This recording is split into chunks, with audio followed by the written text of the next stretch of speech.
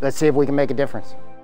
Yesterday, we suffered a tragedy with the loss of a 7-year-old little girl, a 3rd grader at Raymond Elementary. Think about this fire if it hadn't had smoke detectors with the children home. It would have been even worse. And those smoke detectors absolutely save lives. DC Fire and EMS is back out here in the 700 block of Quebec Place Northwest to do a return to the scene. It's something we do in a community after tragedy or after a large fire.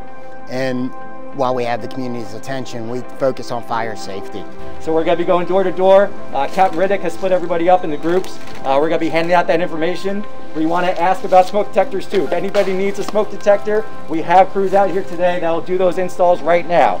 You know, walk through their kitchen with them, look for extension cords, that type of thing.